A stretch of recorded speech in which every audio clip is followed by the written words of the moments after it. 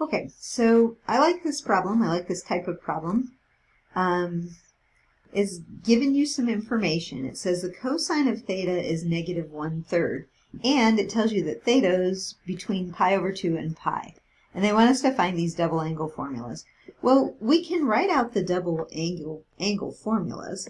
We can say sine of 2 theta is equal to 2 sine theta cosine theta. And cosine 2 theta, there's, a couple of them that we can use, but I'm just going to use the one that says cosine squared theta minus sine squared theta. And then tangent 2 theta, I'm just going to make it sine 2 theta over cosine 2 theta because I've already found those. So I'm not going to use the double angle formula. You can, but I don't want to. Okay, so we're, here on our coordinate system, we know we're in the second quadrant because we're in pi over 2 to pi. And so I'm going to draw this triangle. I don't really know what it looks like. Something like that. It's a right triangle, which is important to me. And then I know the cosine.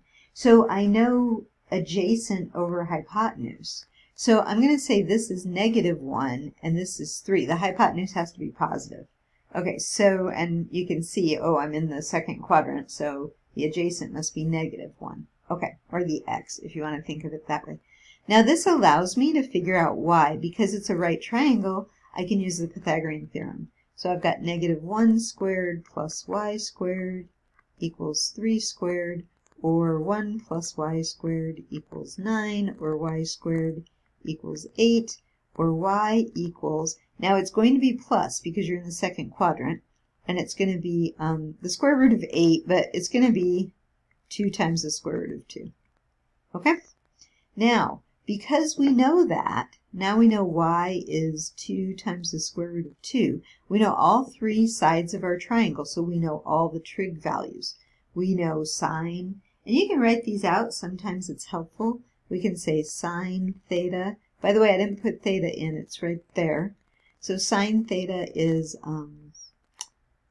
opposite over hypotenuse. Oops, that's supposed to be a 2. Over hypotenuse.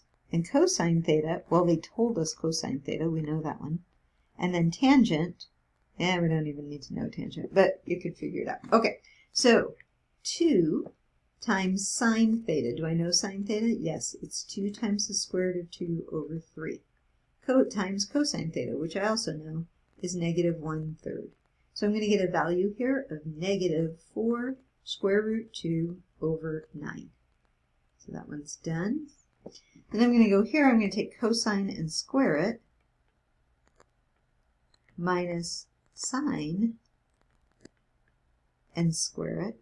So I'm going to get 1 over 9 minus, it's going to be 4 times 2, which is 8 over 9, or negative 7 over 9.